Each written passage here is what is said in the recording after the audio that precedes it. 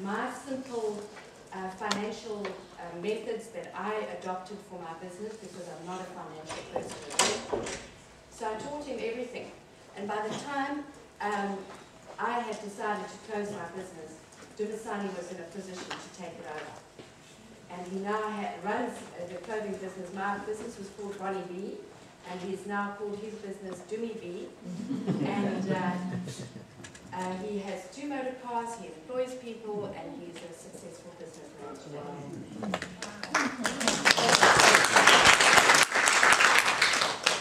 I follow the philosophy of Ben Zander, who is a communicator, a conductor,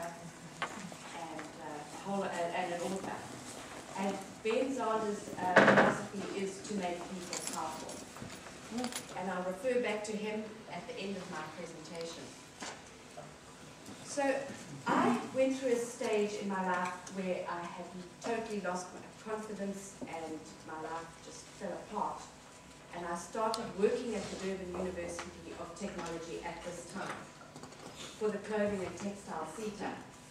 And it took me 2 years because my need to empower people and help them to get into business was stronger than the work that I had to do. And it took me 2 years to persuade the CETA to give me the finances to run what is called a new venture creation program. And since I've been involved in action research with my master's degree, I actually realized that what I've been doing is action research, because I've never been happy with anything. I always have to push a little bit more, and I think about it and think what else I can do. So it took me 2 years to get the money to run the new venture creation program. But at the same time, I was still in that space of having no confidence in myself and in a very bad space. So I project managed this new venture creation, and I stayed away from it. I got other people to teach. And we ran 4 groups, and we got 80 people through this program, and we taught them how to run a business. The facilitator ran them through the 6-week program and gave them the lessons on how to run a business.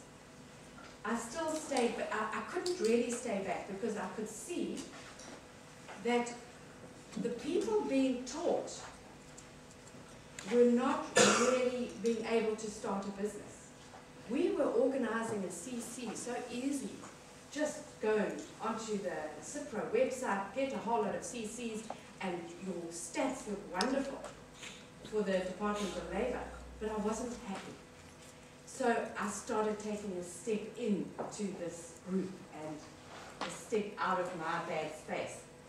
And I organized for them to go to the Durban Fashion Week, because we had some fashion designers there.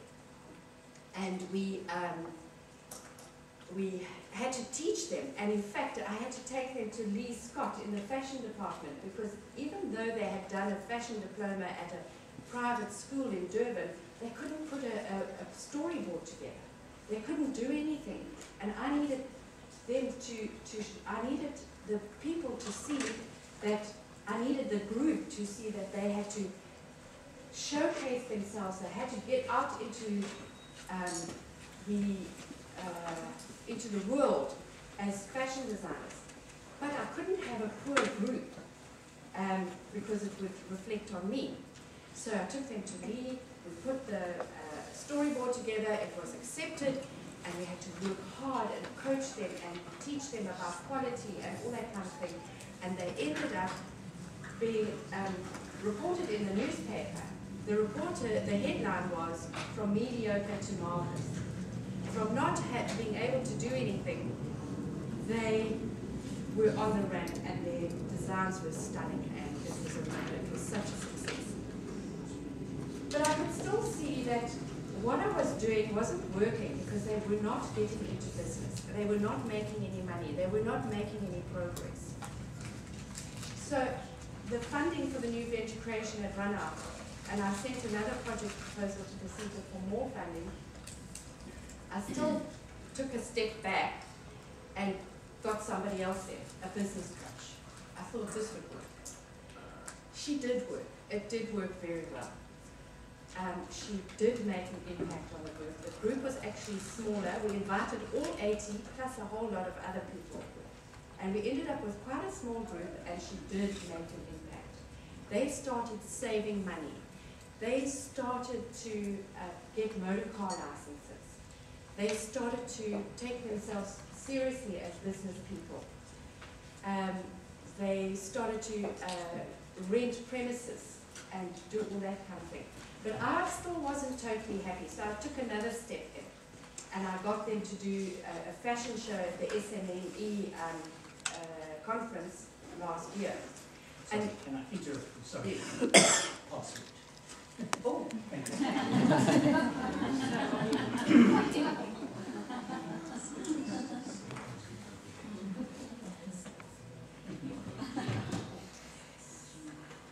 Where is Joan?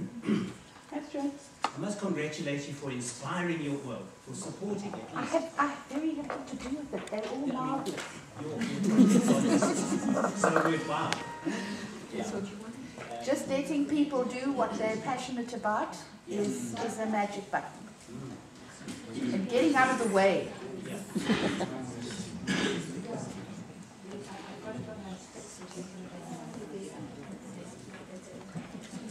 In fact, I'm really hesitant to interrupt because, sorry. Yeah, one's very hesitant to interrupt when the talk is so clear, but I took advice from the technicians, yes. I hope we don't rely too much on this, as it's so clear what we hear that Bonnie is doing.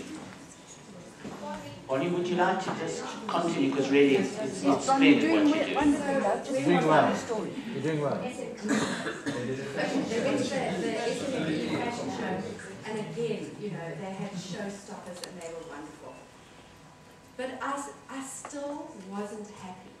And I didn't realize at the time I was doing action research, was reflecting and thinking, what can I change? How can I make it better?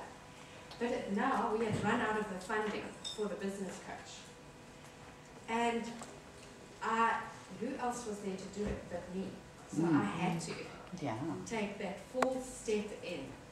And I had to start using my own experience of running a business, my own experience of having no confidence. And I had to now go and be their coach and their mentor and their role model. And I climbed in, feet and all, and I just instinctively followed my nose and decided what to do with the group.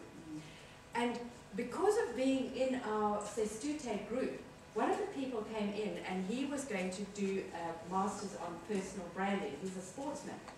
So a light bulb went on for me, and I thought, okay, the first workshop I'm going to run is going to be personal branding. And then I listened to Jack Whitehead and Joan, and so I thought, they've got to have a lived experience in their business. They have to now be the business, be the personal brand, be the business plan, be everything. So I started to introduce a lot of the things that I was learning from action research and living theory methodology, and say, this is how you guys are going to do it now. So the first time we spent about 3 weeks on personal branding. And I decided we had to start with them finding out what their values were. And because I'm also an artist, I got a big, huge board, I covered it with fabric, and I painted the background, and then I brought in all the paint. And I painted the background blue. And the reason I said to them, we are going to find what your values and principles are, and we are going to paint it on a blue sky, because at the moment, they're up in the sky. And when you know what your values and principles are and they become part of you, then we will paint them in the roots of a tree, and we will start painting this tree of your business and what's happening.